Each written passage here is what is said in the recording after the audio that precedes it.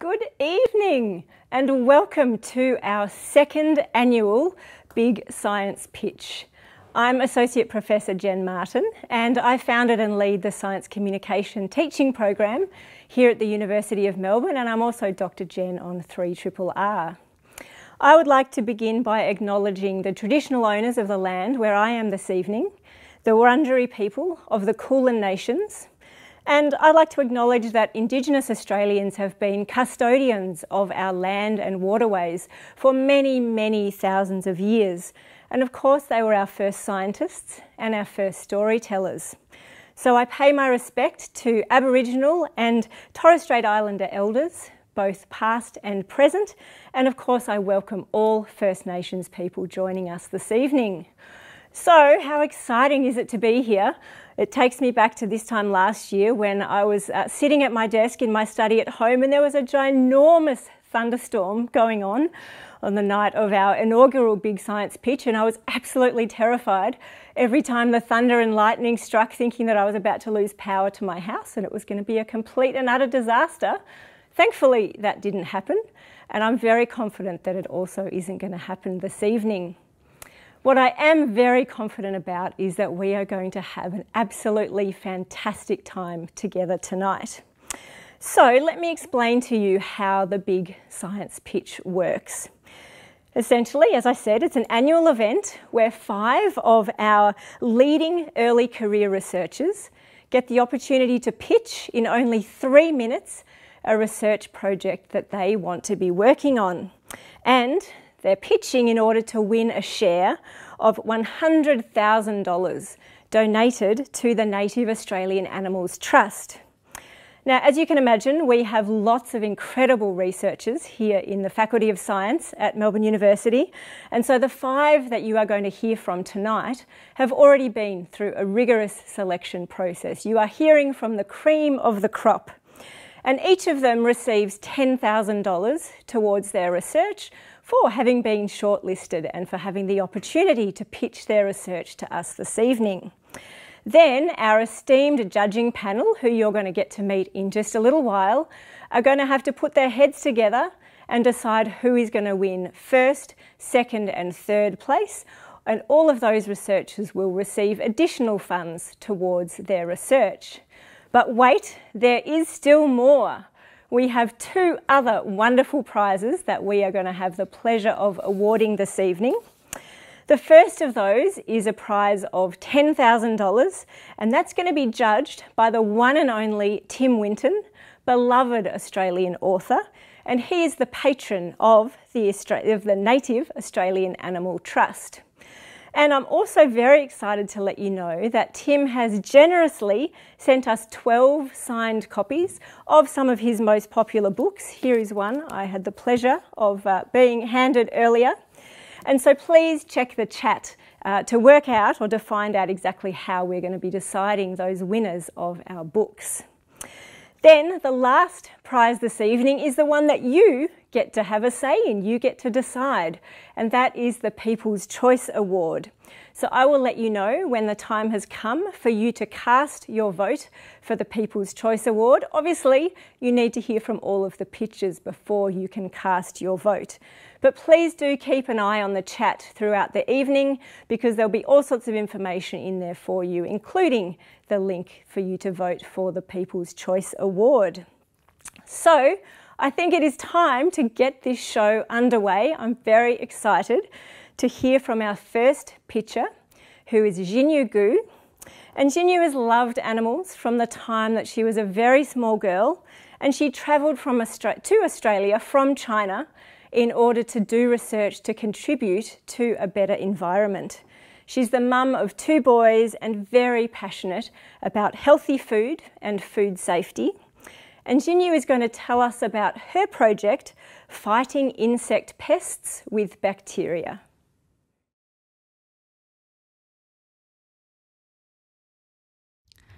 Do you enjoy gardening? I bet we have some green thumbs in the audience. If you do spend any time in garden, I'm sure you'll notice these little bugs. They are aphids. They eat your plant, and they are really hard to get rid of. aphids are bad for the plant. And at the moment, the only option we have for controlling them is with nasty pesticides. But pesticides are bad for the environment and not sort of the chemicals I want to eat in on my food. So I'm working on an environmentally friendly way to control aphids. As you can see, aphids are so tiny, you may not even notice them arrive. But after a few weeks, you will see hundreds of them on your plant. How do they multiply so fast? Because they can clone themselves. Because of the fast speed they reproduce and hundreds of aphids on your plant. The natural predators don't stand much of a chance to fight them. Aphids are not just the problem for your veggies and rose bushes. They could transfer virus when feed on the plant and cause great damage to crops. In fact, aphids cost Australia millions of dollars every year. Even the pesticides we will always rely on are not good enough for controlling aphids because they become resistant to it.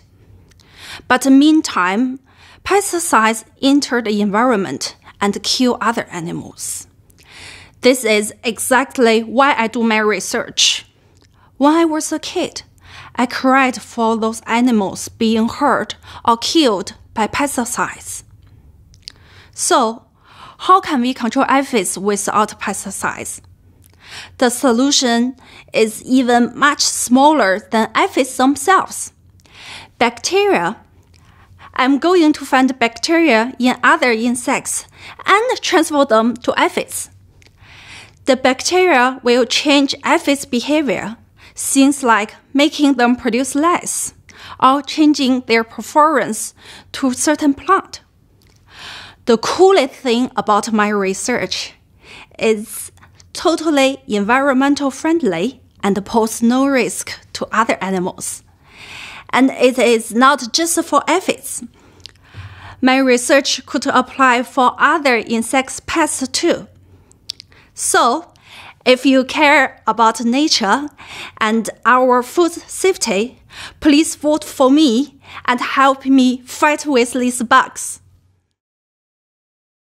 Brilliant job, Xinyue. Thank you so much. I definitely care about nature. So we have the opportunity to chat for a couple of minutes. We've got questions coming in the chat from our audience, but I'm actually going to begin with a question for you from the judges. And the question is, how will the bacteria that you use spread within the aphid population? Do you have to infect just a few individuals or a lot of individuals? Oh, that's actually a very great question. And this is also the question we really care about if you want to release the aphids. Actually, there are two ways that aphids can spread the bacteria. First, because the mom clone themselves, so the offspring will bring the bacteria. And the second way is there is some others friend could help, like the plant. The bacteria may enter the plant tissue and transfer to other aphids, which based on our experiment that the transfer can happen very quick, like in 2 to 3 weeks. And also the wasps, which parasitoid the aphids, could help as well. So when it parasitoid the aphids carrying the bacteria, and it will parasitoid another one, which will transfer the bacteria as well. So there are multiple ways that we can make these methods work. So this is like the fantastic part and interesting part of my research. Yeah, it sounds like there are lots of things going for this system that you're devising. Okay, I've got a question that's come in on the chat from Nick Robinson, and Nick would like to know, how do we ensure that the bacteria don't affect other insects? This is like a very, very good and interesting question. And I think this is something we would like to test in the future as well. But if it's carrying the, we would like to find the bacteria into the similar species, which means if the species are quite distant, like the bees, like the other insects, they may not get the bacteria. It's kind of like human get infection from human and like similar animals, but they cannot get infected from the plant or like the other things. Yeah, okay. So the other insects, as long as they're not very closely related to aphids, the other insects should be fine. Yeah, should be fine. Okay, excellent. Okay, I've got a question for you from Daniel Check. Thank you, Daniel. Which bacteria are used to control their reproduction? Actually, this is like a very academic question that we would like to explain, because after the transinfection, you will find the bacteria will change the aphids behavior into different ways, such like reduce the reproduction. And we did find one bacteria called Rickettsia, which is like a very complicated name, but it can reduce the fecundity to 50%. So, which means that we could tell based on the host performance compared to like the host that carried the bacteria to the field population, whether this bacteria can decrease the fecundity in its host, and then we could transfer it to see whether this trait still keep into our new aphids. Fascinating. Okay, I have one more question for you, and that is, how do you decide what insects to screen for useful bacteria? Oh, I feel surprised that the audience found the interesting question that we would like to explore. Actually, just like what I said before, that we want to find the close related insects, which which close to aphids. So there is like a big chance you can get the transinfection successful. And also, maybe for our next step, we would like to test the different bacteria into different hosts. Even the insects are not close enough, but if the bacteria is interesting enough, like it causes different traits, we will plan to use it to aphids to have a go. Fantastic, Xinyue. Thank you so much. We clearly have an incredibly intelligent audience joining us this evening. So many great questions. So thank you. That's all of the questions that we have time for. But thank you also to our audience for your questions. That was absolutely fantastic. So it's my pleasure now to introduce our second pitcher to you for the evening, and that is Justin Maire. Now, I have it on good authority that Justin owns 52 houseplants. I'm guessing he counted very carefully to give us that number.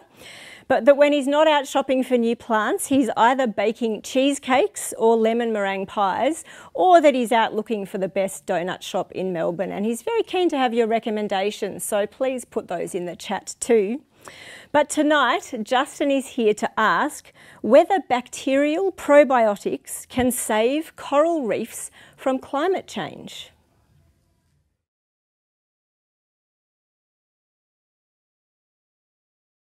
Don't you wish you were here right now, snorkeling in the warm waters of the Great Barrier Reef? But as you probably know, coral reefs aren't doing that well at the moment, and most of them actually look a lot more like this. This is the result of climate change, and specifically ocean warming. I want to help corals survive in this warmer climate, and I'm going to make bacteria do all the work. When they're healthy, coral reefs are teeming with life. They house more than a quarter of all marine species. They provide us with food, and they're a great place for a holiday. If we zoom in on a healthy coral, this is what their tissues look like. And all the bright dots you can see are actually tiny algae that live inside the coral tissues. Just like plants, these algae use the sunlight to photosynthesize and produce energy that they pass on to their coral host. This relationship is essential for coral survival and is the foundation of coral reefs. But if the water gets a little too hot, these algae start to malfunction and produce harmful chemicals that can damage the coral. In response, the coral gets rid of the algae. This is coral bleaching. It leads to coral starvation and death, and coral reefs lose their life and color. Since 2016, more than 90% of the Great Barrier Reef has suffered coral bleaching because of marine heat waves, and half of its corals have died. But what if we could use bacteria to help corals cope with heat? Just like the probiotic bacteria in the yogurt that you might have had for breakfast to improve your gut health, I want to give corals a specific kind of yogurt filled with bacteria that will help them fight off coral bleaching. To do this, I'm going to use bacteria that already live inside coral tissues, and I will train them in the lab, teach them some new tricks so that they can help corals survive at higher temperatures. I will expose hundreds of generations of bacteria to the toxic chemicals released by the algae that cause coral bleaching in the first place. This will force the bacteria to adapt to this toxic environment and develop ways to efficiently break down the chemicals released by the algae. If it works, then we could feed these bacteria to the corals and they could clean up the mess made by algae during marine heat waves. This would prevent coral bleaching and coral death. Now, training bacteria may sound like a crazy idea, but I hope to give corals a little push so that they can tolerate the warmer temperatures of the future while we work out how to deal with climate change itself. Coral reefs are magical ecosystems that are rapidly dying, and they need every little bit of help they can get, even if it is as small as a bacterium. So please vote for me and help me to help you have a fabulous holiday in a healthy Great Barrier Reef. Thank you, Justin. I would very much like to be snorkeling there right now. Thank you. So let's find out how we can make sure that that is possible for all of our audience. So I'd like to begin with what I think is a really important question. And that is that if half of the corals have already died in the past couple of years, it really sounds like we don't have very much time. So how quickly do you think that you can get these bacteria to adapt and avoid bleaching?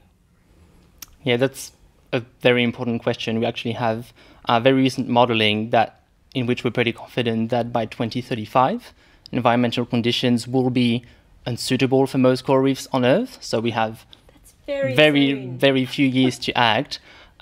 So, you know, it's, especially in Australia, it's quite, it's a very thorough process to get these interventions out on the field approved. So it does take several years. We are going as fast as we can, but of course we have to follow that very thorough process and make sure it works and it's safe. But realistically, in a matter of a few years, it is something that we could achieve. Bacteria are quite easy to work with. They evolve very quickly as well. So yeah, I think in a matter of a few years, it's something that could be achieved. So we're hearing about the power of bacteria again, which is wonderful. Okay, we have a question from the audience, and that is it just toxins produced by corals that will affect bacteria, or will temperature extremes also be important? Yeah, that is also an excellent question. So during the process of coral bleaching, it is mostly the toxins that negatively affect the coral cells and the algal cells. So we do know that the bacterial communities that associate with corals can change with temperature. So we are hoping to find those bacteria that will be able to deal with both higher temperatures, but also the toxins released during coral bleaching. Okay, fantastic. We have a question from Helene Hansen. If these bacteria work, how could they be delivered at a big enough scale to make a difference? That is the key question, isn't it? And that is something that we're actively working on, because obviously the Great Barrier Reef is absolutely massive. It's the size of Italy, which is huge. So we can't just take a tub of yogurt and then go and sprinkle yogurt on the reef every other week. That would be a lot of yogurt. So we need to find ways, to make the delivery efficient, but also to make sure that those bacteria stay in the long term in the coral. So that's something that we're working on, trying to find the bacteria that will colonize those corals long term, but also spread throughout coral populations more easily. So that's something that Xinyue just touched on as well, the modes of transmission of those bacteria. So we need to make sure that they can spread as easily and quickly as possible so that we don't have to go and deliver this yogurt every other week during summer, because that would be not really feasible. You with a tub of yogurt and a little spoon, getting really quite tired out there. Fantastic. Okay, we have another question from the audience. Can we also train the coral and the algae to adapt to changing climate? Absolutely. In theory, yes. So corals are a little bit tricky because they grow so slowly. They grow very slowly. They have a generation time that is also quite long. So the time it takes them to produce new offspring is often several years. So that's how long it will take them to adapt. The algae, we are actually doing this already in the lab, but in the same way as that the coral is quite slow to adapt, the algae are still slower than bacteria. So we have been doing this in the lab for about the past 10 years, and it is looking promising. So this is also an approach that we're looking into. Yeah, fantastic. All right, we have time for one more question. Oh, there's so many questions. Which one do I choose? Thank you to all of our audience for so many wonderful questions. How about which coral reef or region might this technique be applied to first? I think we'll probably start with Australia, because it is where we have the biggest and the most amazing coral reefs with the Great Barrier Reef. So this is, as I said, the process is in Australia to get those methods started in the field are very thorough and lengthy, but I think it's worth it because the Great Barrier Reef is absolutely amazing. So if we can do something to save this one first, I think that'll be a good start. Absolutely. Well, thank you on behalf of everybody watching, who is definitely hoping that one day they will get to have a wonderful holiday and go snorkeling on the Great Barrier Reef again. Thank you. Fascinating. Well, what a start to the big science pitch for 2022. Thank you so much to Xinyue and Justin for kicking us off with a bang. But now I think it's time that you need to meet our judges. So, chairing our judging panel tonight, I'm really delighted to welcome Professor Moira O'Brien, who is the Dean of the Faculty of Science here at the University of Melbourne. Now, as a researcher, Moira is a reproductive biologist interested in male infertility, with a particular interest in sperm development and function. And she heads a large and multidisciplinary, big collaborative research program spanning fundamental research through to clinical medicine. And then, in addition, as the Dean of Science, she's in charge of a large and successful faculty which includes physics and chemistry and life and ecological sciences, mathematics, the geosciences and human geography. She's also the custodial dean for the Bio21 Institute, the Melbourne Energy Institute and the Indigenous Knowledge Institute. She's got a lot on her plate, so we are really thrilled that she's able to be here with us tonight. So please join me in welcoming Professor Moira O'Brien. Thanks, Jen. Good evening to everyone. Thanks for joining us. I do indeed have the pleasure of being the Dean of Science here at the University of Melbourne. So thanks to both Xinyue and Justin for their impressive pitches. And it's been a great start to the evening, and you both set the bar very high for your colleagues to follow, so well done. As you know, there's $100,000 up for grabs tonight. These prizes are generously funded by the Native Australian Animals Trust and through the Robert Johansen and Anne Swan funds. The Native Australian Animals Trust is a way for people who are passionate about Australian wildlife and their environments to connect with and support the University of Melbourne researchers, teaching and engagement activities. Australia has unique and precious landscapes, and our flora and fauna are some of the most beautiful in the world. Our animals require careful custodianship and unique approaches to their conservation. It's our responsibility to protect and preserve our natural environments. It is for these reasons that we established the Native Australian Animals Trust. The Trust supports work on Australian animals and their environments with two broad purposes: to learn from Australian animals to improve their conservation, and to tap into their fundamental secrets in their biology to improve our own lives. Thanks to our generous donors, the Trust helps fund our students and researchers to advance important environmental and ecological projects. Today's winners will be decided by the judging panel, and you'll all have a say in the People's Choice Award, and voting will commence once we've heard from all of the pitchers. I have the honour of being one of the judges tonight, which I know will not be an easy task. But I'm joined by three other talented experts who are expert in the preservation of our environment and our native species. It is my pleasure to introduce our fellow judges. The first is Dr. Ileana Medina Guzman. She is an evolutionary biologist from the School of Biosciences here at the University of Melbourne. Ileana knows a thing or two about what our presenters are going through tonight. At last year's inaugural Big Science Pitch, Ileana was awarded joint first place and also took out the People's Choice Award for her project on why are birds so good at building nests. You'll hear from Ileana a little later about how winning last year's Big Science Pitch has helped her work. Next, we have Andrew Kelly. Andrew is the convener of the Waterways Network and a member of the Australian Environmental Grantmakers Network. Until late last year, he was the Yarra River Keeper and successfully advocated for the Yarra River Protection Act and for better protection of rivers through changing the planning schemes. He has degrees in both natural resource management and archaeology and remains active in advocating for waterways in Victoria and beyond. And finally, I welcome Russell Wilson, CEO, friend and great supporter of the university. He is the founder of Australia's largest cryptocurrency exchange. Russ and his family are great friends to the university and are passionate supporters of marsupial conservation, including through their support of the Thylacine Integrated Genomics Restoration and Research Lab, the Tiger Lab.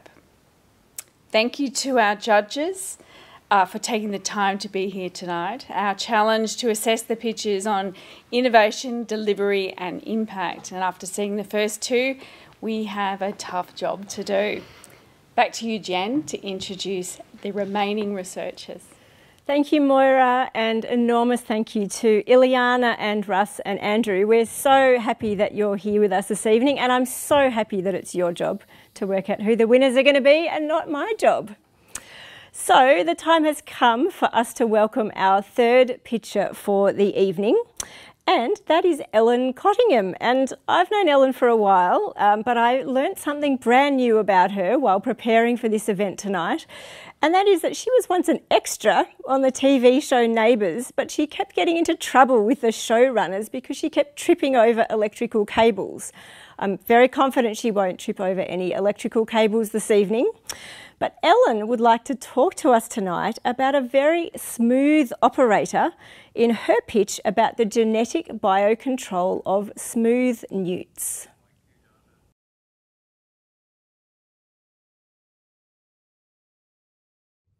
Invasive species.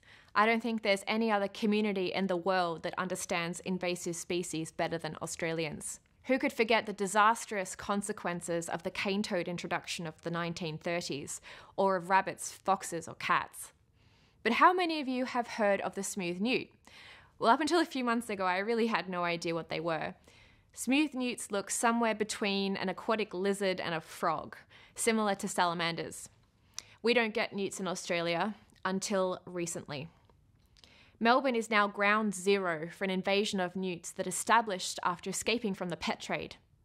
Smooth newts had actually been on the Australian biosecurity hit list for some time because of their projected ability to occupy all across of southern Australia, basically all of these regions shown in red and yellow. Smooth newts cannot be allowed to spread to these areas, as they will compete with our native species for food and habitat, damage our creeks and rivers, and spread diseases to our native amphibians. Could the smooth newt be the next cane toad? I don't think any of us want to find that out. The smooth newt population is small right now, but it is growing fast. We need to do something soon to stop this population before it gets away from us and becomes truly unmanageable. But how do we go about removing a species like the smooth newt? Well, we might try to physically remove them, but they are hard to find, so this is time-consuming, reasonably ineffective, and can impact our native species. What we need is a management tool for smooth newts that has a few key features. 1, a way of targeting smooth newts directly without harming our native species. 2, something that will make female newts, say, have fewer young or only produce male offspring so that the population declines. And 3, something that spreads quickly through the newt population.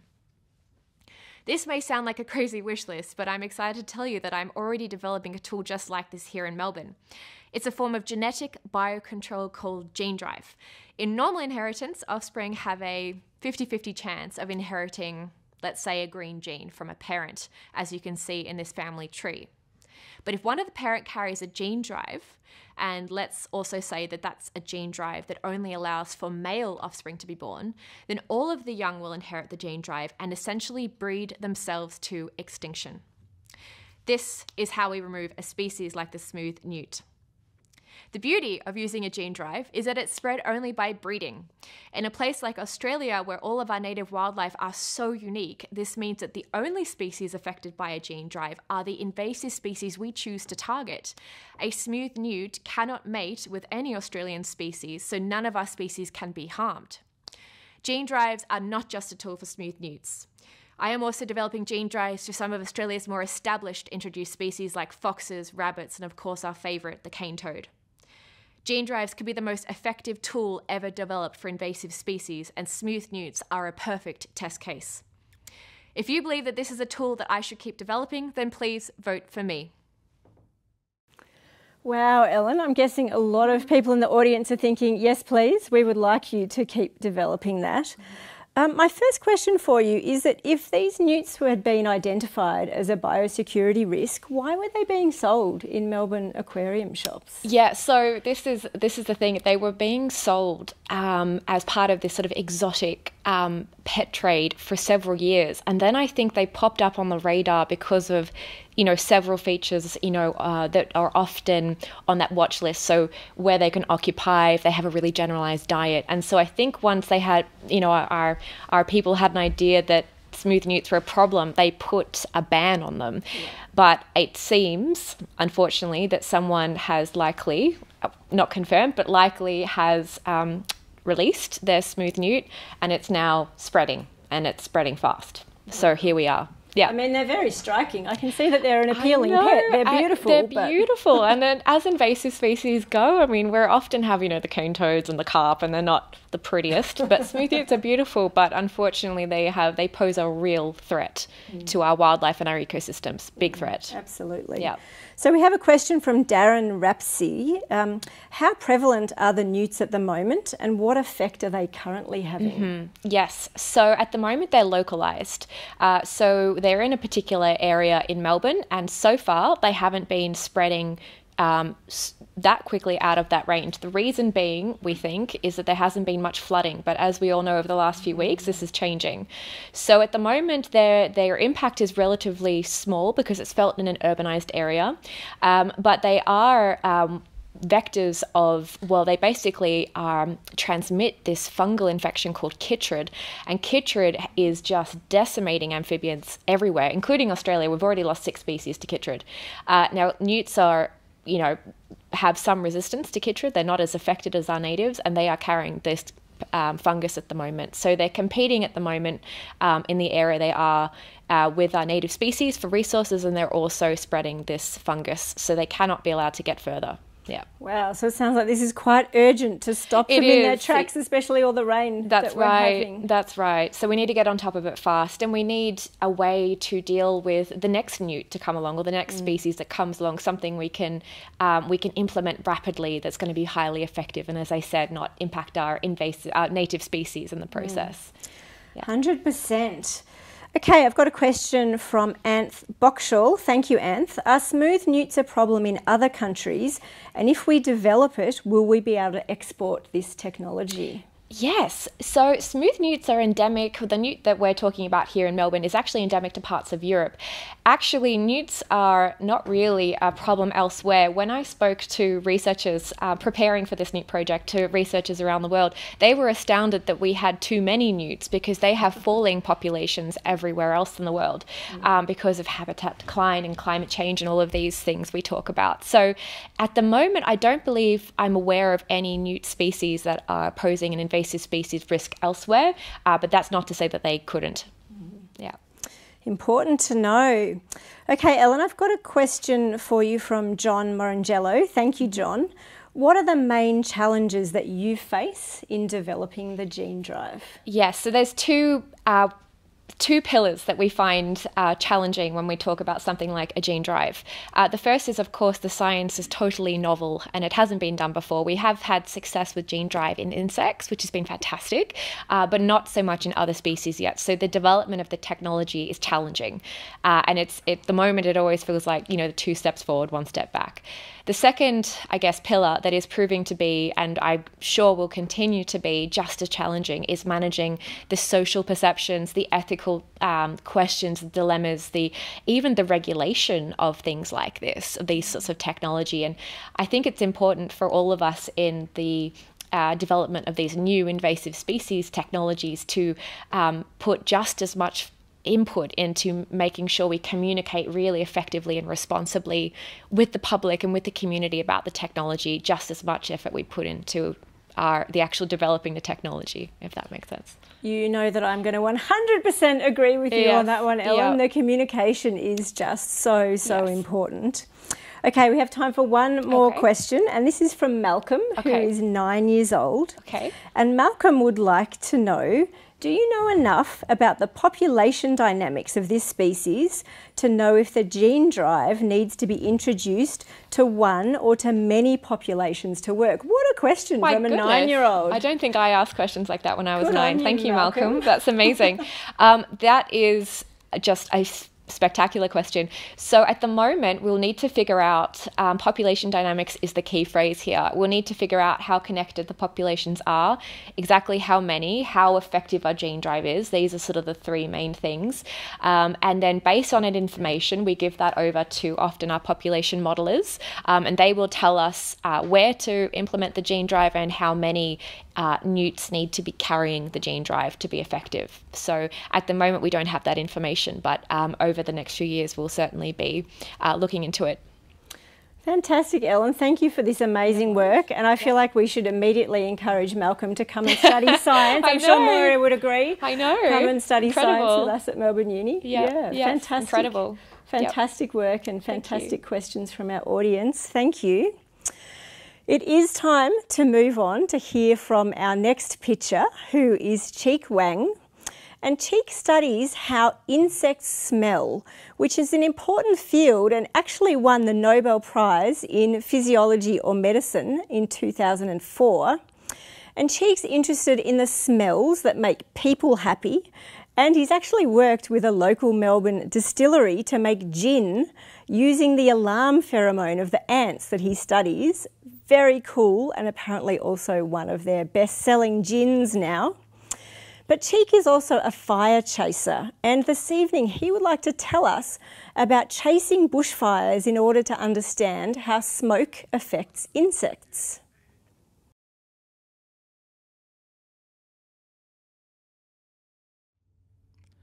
I'm sure many of you remember the shocking bushfires a couple of summers ago, when all of Victoria was covered by smoke for weeks.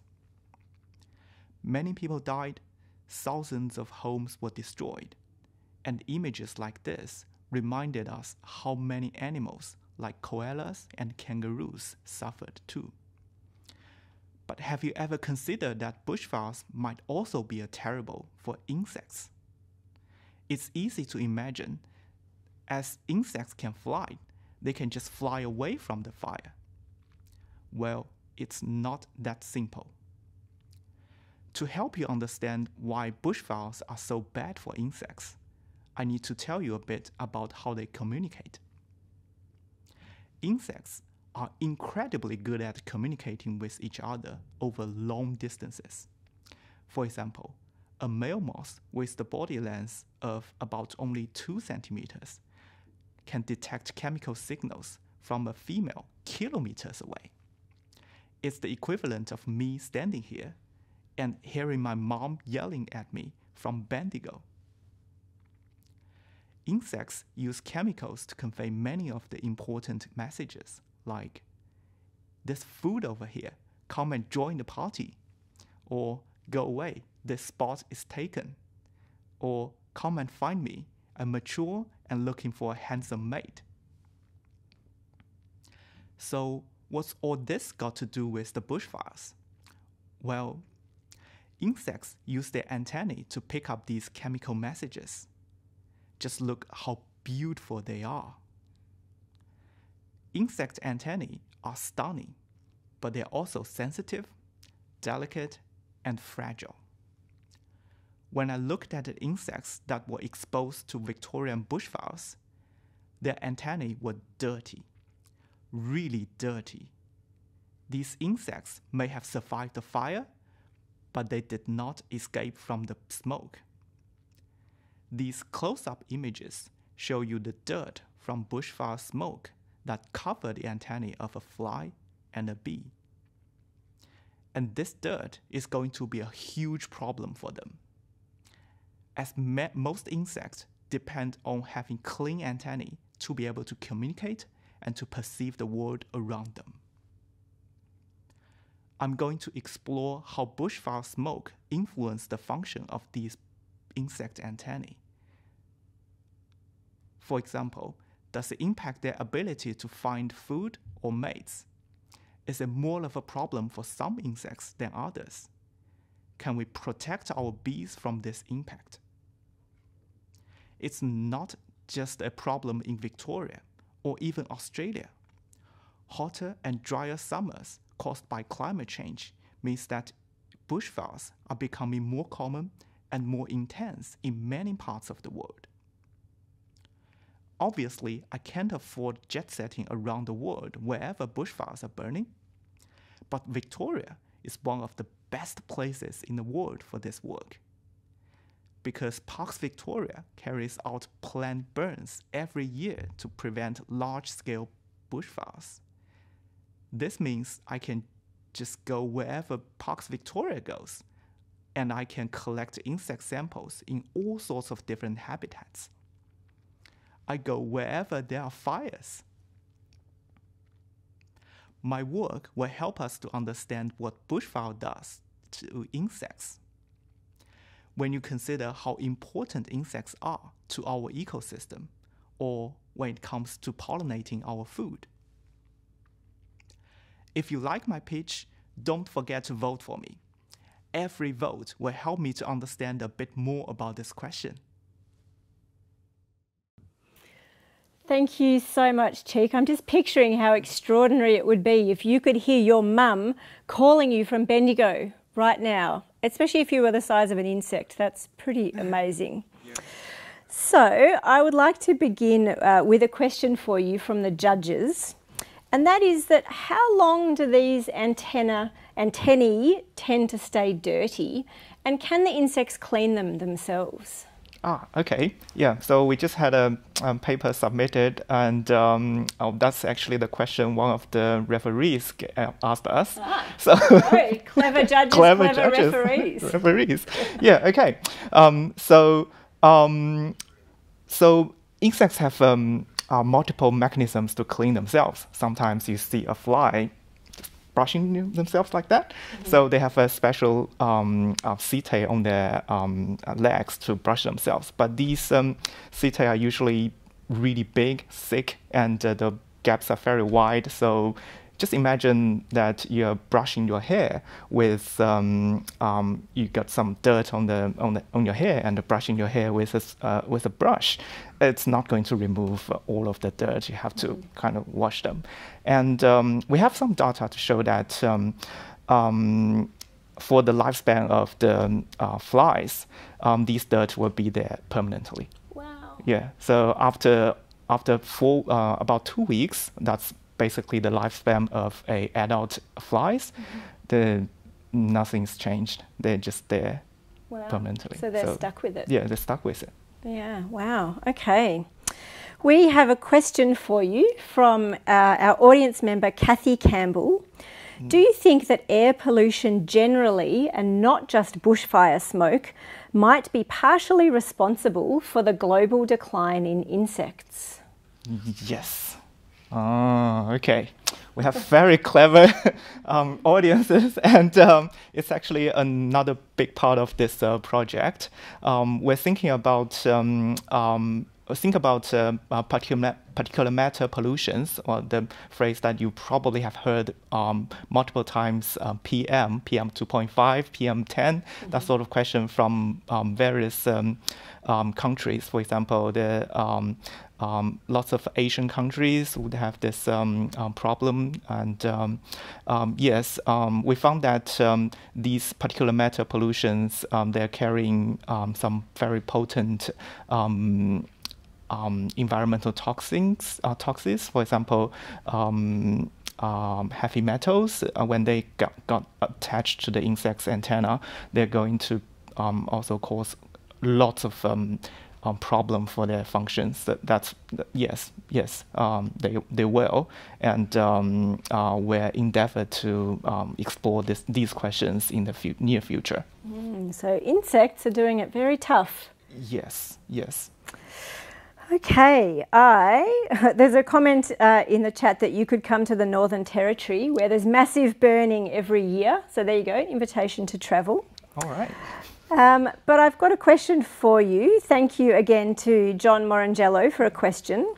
Do insects living in environments prone to bushfires have, in general, simpler antennae than those living in other environments? So have they evolved to have simpler antennae that might, I don't know, be more easy to clean perhaps, or get less dirty? Okay, so we haven't actually explored this side of the question, but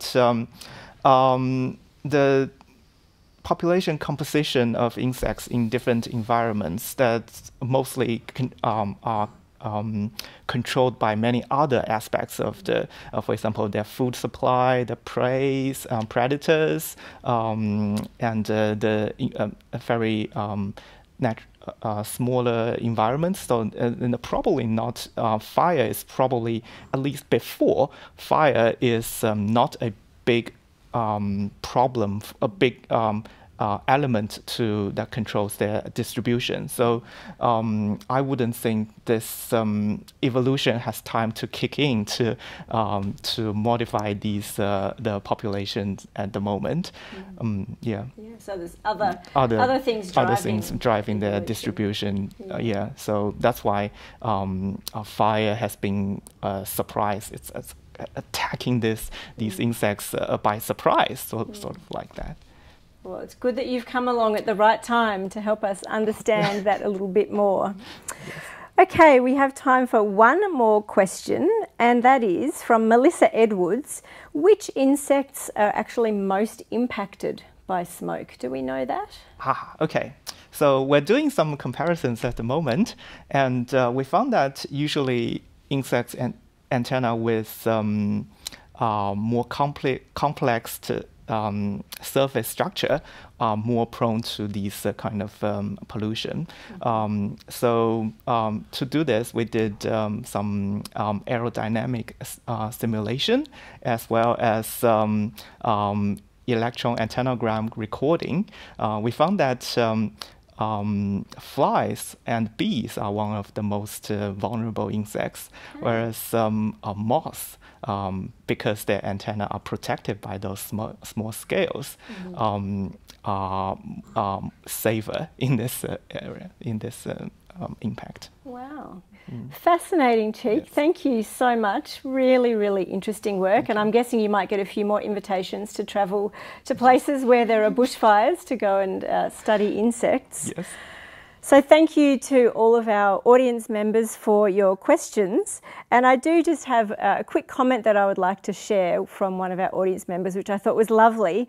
And that was how wonderful that all of these researchers from around the world are studying Australian problems, critical Australian problems.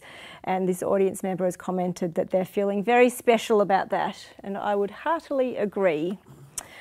All right, it is time to hear from our final pitcher for this evening, Emily Fobert.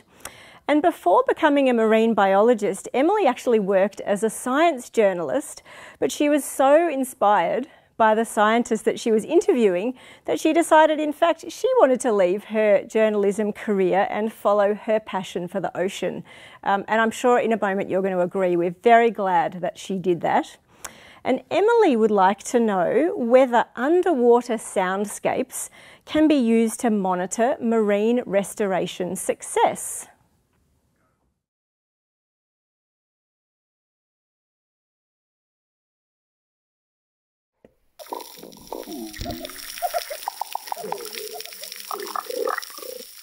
Most of us wouldn't naturally think of the ocean as a particularly noisy place, but much like a forest on land, reefs have their own soundtrack. From the grunts, clicks, and purrs of reef fish to the crackling sound of snapping shrimp, healthy reefs are alive with the sound of music. This symphony of sound is composed of calls to communicate, attract mates, and warn others of predators, and marine creatures rely on these reef soundtracks, or soundscapes, to understand their environment and make informed decisions about which reef to call home. So can we, like marine creatures, also use these underwater soundscapes to better understand the quality of marine habitats? Well, the answer is yes, probably. We know that different habitats will produce distinct soundscapes depending on what animals are there and how stressed out they are, the condition of the habitat, and even the climate. But how we use this information is still an area of growing research. What I want to know is, can we use underwater soundscapes to monitor the recovery of restored habitats? Can soundscapes be used to help us assess whether habitat restoration was successful? Marine restoration efforts are increasing globally, both in size and in number, and conservation organizations leading these efforts need to monitor recovery to know if the projects were successful. But current monitoring methods, mainly done on scuba, are expensive and very time-intensive, and too often long-term monitoring just isn't financially possible. I think using underwater soundscapes from restored reefs could present a cost-effective and efficient way of monitoring whether marine life has returned to these sites. And right now, in Australia, we have the perfect opportunity to test this. The Nature Conservancy, a global environmental not-for-profit, is leading Australia's largest marine restoration initiative to bring back shellfish reef ecosystems from the brink of extinction. Since 2016, they have restored 12 hectares of shellfish reef in Port Phillip Bay alone, an area equivalent to 6 Melbourne cricket grounds. So we can test if we can use soundscapes to assess biodiversity at these restored sites by taking sound recordings both before and after shellfish reefs are built, and from restored shellfish reefs of different ages, to learn how components of the soundscapes change over time. Now, this is bigger than restoration in Port Phillip Bay. It's bigger than Australia even. If we can use this research to develop a cost-effective tool for monitoring marine biodiversity, this will be a game changer for people working to conserve and restore marine ecosystems around the world. Affordable long-term monitoring means that projects can be monitored for longer and more often, and more money can be spent on putting more reefs in the water. This also means projects are better able to adapt if things are not looking successful, improving how marine restoration is done. Overall, a better return on investment. So a vote for my pitch is a vote to help the people on the ground working to protect and restore threatened marine ecosystems in Australia and around the world. Wow, Emily, what an amazing idea, listening to the sounds. It makes me think of being a kid and spending my summers snorkeling and listening to all the kind of pings and sounds under the water. But we've got a fantastic question for you from Julian. And Julian wants to know how anthropogenic noises interfere with your research and how you actually perceive the soundscapes that you're interested in. Yeah, that is an excellent question. Because we are putting a lot of sounds into the marine environment through boat traffic, marine construction. All these things do interfere with the sounds, the natural soundscapes on the reefs. So there has been research that shows that the sound of a motorboat driving by a coral reef will interfere with mating behavior or even survival of fish. So we don't have all the answers yet for how sound pollution is interfering with the marine environment, but we do know that it's an issue, and that's an ongoing area of research for sure. And presumably something we have no hope of getting rid of, so you have to work out how to take it into account. Yeah, for sure, and it depends what is causing the noise pollution as well. So, different frequencies will travel different distances. So, understanding, what is out there and what the impacts are and how we can maybe mitigate them rather than eliminating completely is our best option. Yeah, absolutely. Okay, I've got a great question here from Griffin Srednik. Hopefully I've pronounced that correctly. What is the sound indicator for a healthy oyster reef? What's it meant to sound like? That's a good question as well, and that's part of why we want to do this research is we don't know exactly. So if you do hear a recording from a degraded reef, it's pretty quiet, and if you hear sound from a healthier reef, like you heard on the beginning of my video, that there's lots of noise. But my question is, can we tell more than just, degraded and healthy? Can we find a threshold of what is a healthy reef, or fine tune it a bit more than that? So can we tell what stage of recovery a reef is at based on the soundscape? But we don't know exactly how to do that yet. So there are different indices that we can look at in the sound recordings and try to understand what makes a healthy reef. What an amazing proposition that different sounds could indicate, at what stage of recovery a reef is. I think it's just fascinating. Our next question is, how do you capture and assess the soundscapes? So we have hydrophones, which are underwater sound recorders. And you can deploy them in the water, and the great thing is you can leave them out for long periods. So currently our methods of surveying are done by scuba divers doing visual surveys or deploying cameras and again assessing visually the fish. So those have limitations. They're really great, but they've got limitations. You can only be out there for as long as a diver can be underwater, or the length of a camera battery. So these hydrophones, some of them you can leave out for months at a time, so you can collect data throughout the day and night, so you can get soundscapes through a 24-hour period. You can leave them out there for months at a time. You can look at patterns throughout the lunar cycle and through seasonal patterns, so we can really assess how the communities are changing over time. So I think up until the 1980s or something, hydrophones are really only used by the military, so they're really expensive. But because of advances in technology, they're much more widely available and affordable now. So it's really opens up opportunities to use them for research. I just love the idea of listening to what's going on down there. It's just wonderful, Emily. Thank you so much for your work and for your fantastic pitch tonight. I just really have no idea how the judges are going to do their job, but enormous thank you to Emily and to Qike and to Ellen, and of course to all of our pitchers this evening. You've now heard from our 5 pitchers, so it's time for me to hand back to Moira whose judging team I think has a pretty tricky job ahead of them. Good luck, Moira and team. Thanks, Jen. You are absolutely right. Thank you to all of tonight's pitchers. There is such a huge amount of talent in the room here.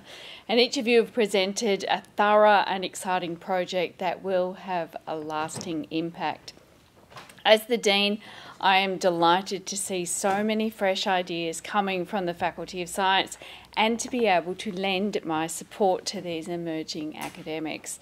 The future of science is indeed bright.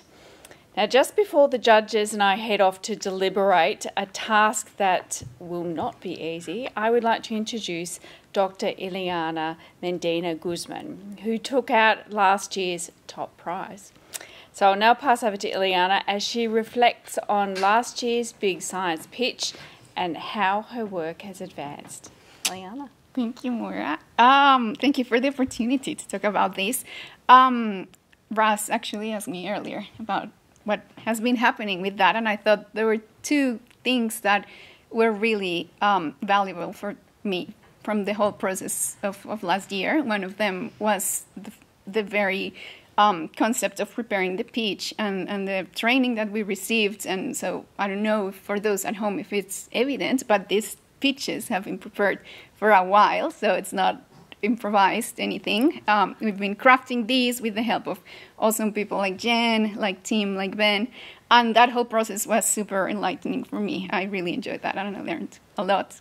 And the second thing, obviously, the funding, which I'm super grateful for. So the pitch that the project that I pitched last year was about nest architecture and how birds can modify their nests, or whether they can modify their nests to rapidly adapt to changing conditions in climate and basically protect their eggs from warmer environments. And well, the funds are being used right now to hire field assistants that are right now looking for nests in Canberra and trying to collect data that will eventually reveal what's the capacity of these birds to adjust to changing temperatures. So I'm really super grateful, and this is something that we wouldn't have been able to do without these funds. So the whole experience overall was fantastic for me. Thank you, Ileana, for sharing your reflections on your work and experience.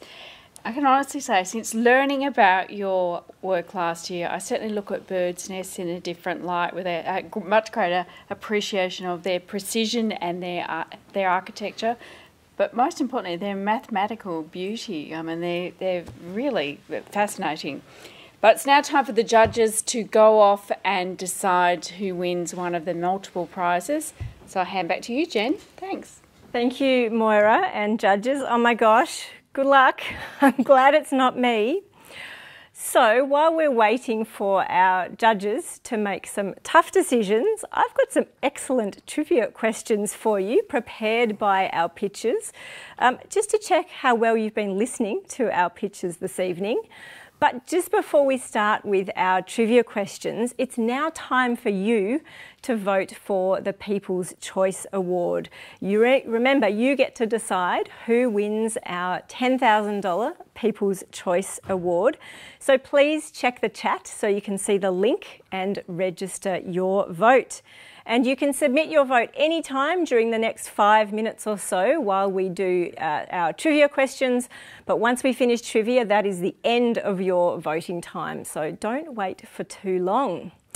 But now it is time to get your thinking caps on, because we are going to do some trivia. So we are going to share each question with you as a poll on the screen. And our first question is from Ellen, and I'm very excited to hear your responses. So the question is that if smooth newts are allowed to spread outside of Melbourne, where are they projected to spread to?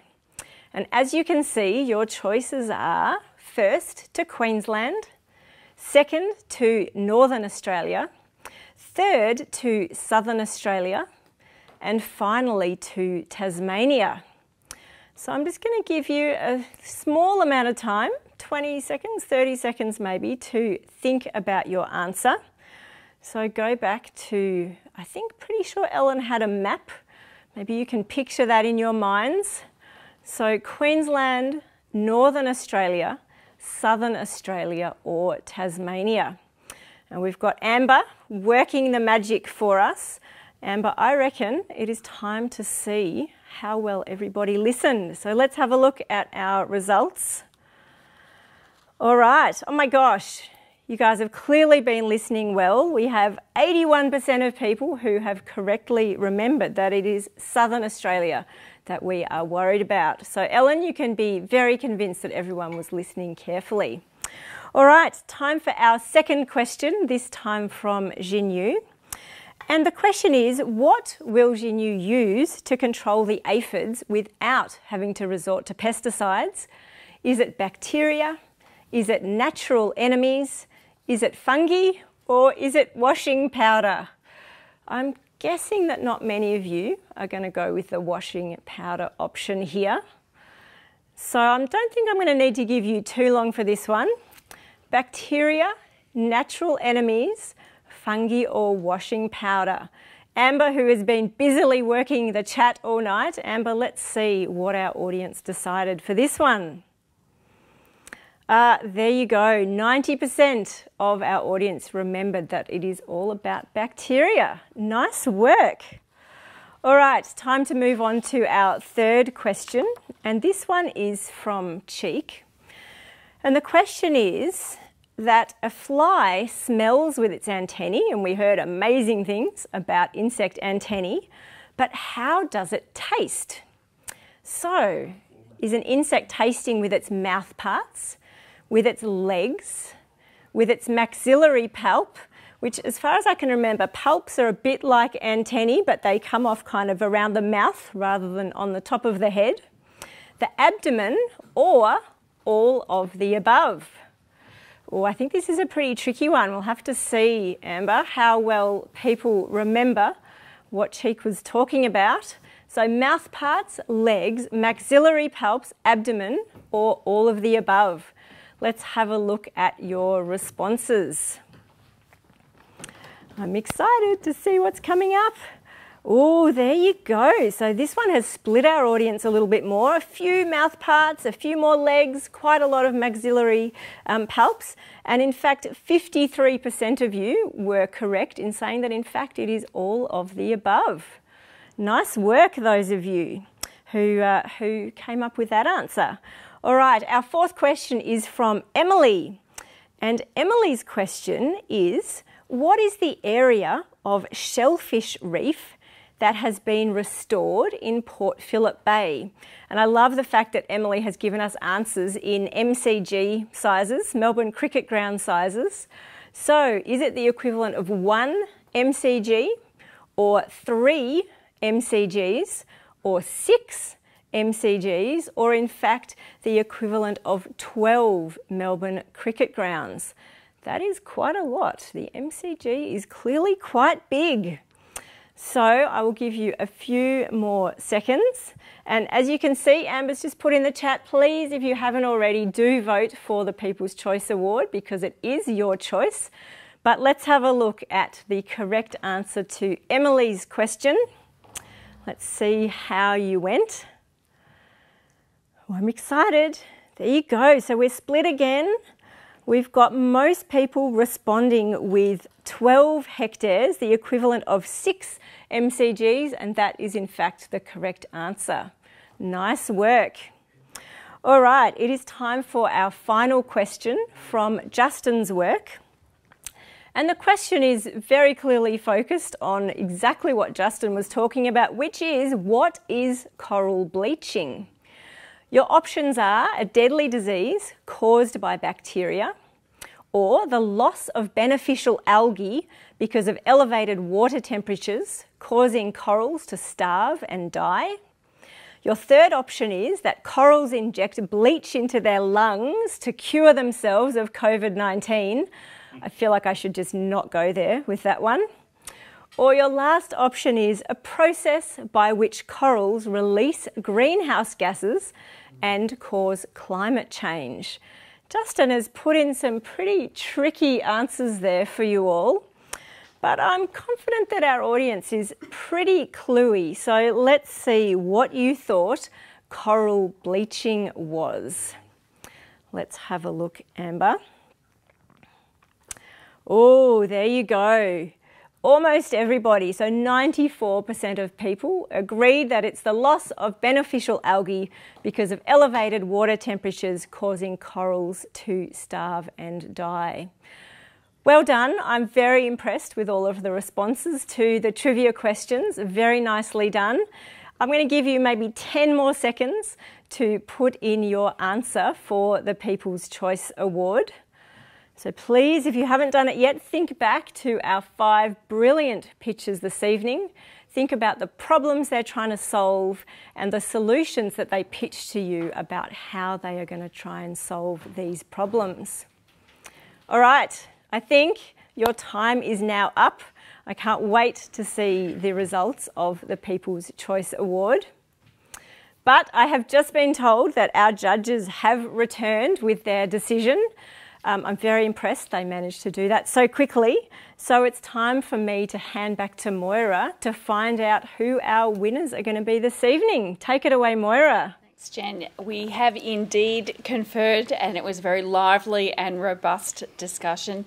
And it's been a really difficult task to pick who the winners are because the projects are so diverse and they are all excellent. All have a great underpinning of science and all will make an impact, all are worthy of funding. So, well done to absolutely everyone. In awarding the prizes, we looked for a combination of innovation in approach, the possible impact of the work, and the general quality, flair, and delivery of the pitches. There was a lot of flair in all of them, so all did very well in that category. Tonight's prizes were made possible thanks to the generous donations to the Native Australian Animals Trust and through Robert Johansson and Anne Swan funds. Without further ado, I'm now going to pass over to Ileana, then Andrew and Russell to announce the prizes. Thank you. So for our third place, our winner was Xinyue, who is going to fight pests with bacteria. Congratulations. And we just thought this project and your pitch was fantastic, but it has a really great applied value, and we think it could be really impactful in terms of, the impact on agriculture. So congratulations, Xinyue. And now, Russ, you can tell us. Thank you. Thanks, everyone. They were all really fantastic, and it was difficult to decide. But in second place, we've gone with Qike for his research into the insects and how they're affected by the bushfire events. So we thought it was really novel and unique research, and sounds really exciting. So congratulations. And over to Andrew. Thanks, Russell. So, privileged to announce the #1 prize, which went to Ellen Cottingham. Well done. Anybody could have won it. But, great effort there, Ellen. We thought, after much debate, that this was an urgent problem. This is an innovative approach to solving an urgent problem, and that invasive species are inclined to get away, and then when they've gone, they're impossible to bring back. Like deer, we also thought that your bio had shown the ability to deliver practical outcomes already from your research, so that was definitely a plus too. Congratulations. Over to you, Moira. Congratulations to all of our pitches this evening. It has been a very, very enjoyable evening, and we've enjoyed hearing about all of your work, and I'm sure for those watching at home, there's a huge amount of talent and passion. You'll see there's a huge amount of talent and passion and acumen in the room. I would like to thank again our judging panel for their deliberations this evening. Thank you for taking the time for joining me in what proved to be a difficult task, given the calibre of people who were presenting. For our audience, I hope you have enjoyed hearing about the 5 new research projects proposed by our early career researchers.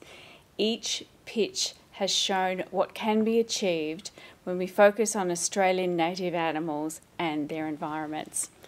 So I'm now going to hand back to Jen Martin, who will announce the Winton's Choice and the People's Choice Awards. Thank you, Moira. What a wonderful thing it is to hear all of your reflections on our pitches and their work. and it is now my pleasure to present the Tim Winton Award. Tim is currently deep out in the bush and sadly isn't able to join us live this evening, but he has watched all of the pictures and he did send me a message to read to you this evening. So let me read you these words from Tim Winton. I'd like to congratulate all of the shortlisted researchers. Every one of these was a great idea that I'd really like to see supported. Each of them addresses urgent and interesting fields of inquiry, from food safety and crop protection to innovative solutions to invasive species and aiding the resilience of corals, as well as studying the huge challenges faced by insects in the Anthropocene. They're all about finding ways to protect Australia's precious native animals, and they were all very well pitched. But my job was to pick only one, and that hasn't been easy. So I've picked the weirdest one, because if it works, it could have very fruitful and practical outcomes in monitoring the health of restored marine habitats. My vote goes to Emily Fobert's idea for soundscape monitoring. Congratulations, Emily.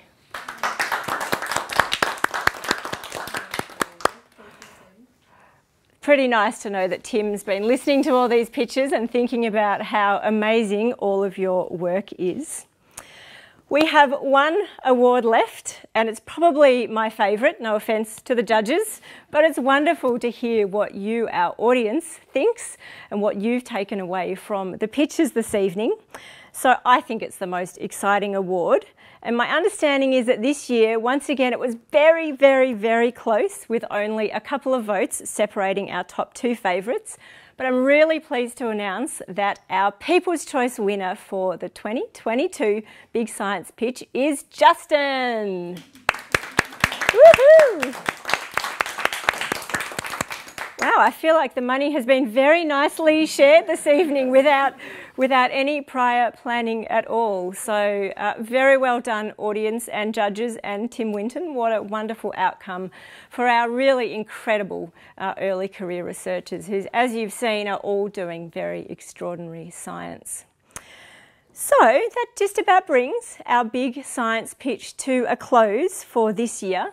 But of course, I have some thank yous. Before I come to the thank yous, though, I'd really like to congratulate our 5 pitchers again, Xinyue, Justin, Ellen, Qike and Emily, first of all for being selected to be part of this event, but also for just doing such a brilliant job with their pitches and also the Q&A sessions that they did with me. I would really like to thank our wonderful judging panel. Thank you, Moira, Ileana, Russ and Andrew for the time that you've spent in fisticuffs discussing, arguing who our winners would be tonight. I really want to thank all of the Faculty of Science events team, especially Amber and Erin and Daryl, and of course all of the talented crew here in the studio with us this evening for helping tonight to come together so well. And I must say it was a lot more fun this year being in a studio with all of these people than sitting on my own last year on Zoom. So I'm delighted that that could happen this evening.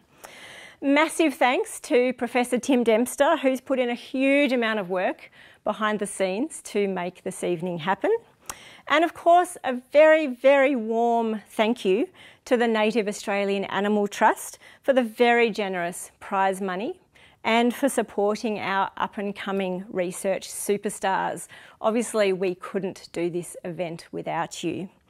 So, congratulations everybody, what a wonderful evening, and with or without thunderstorms, I'm very confident that we will be back again next year in 2023 for another Big Science Pitch. So thank you so much to you, our audience, for joining us. We're so thrilled that you could be here. Thank you for all your wonderful questions and for your votes, and well done for your great trivia answers, and good night.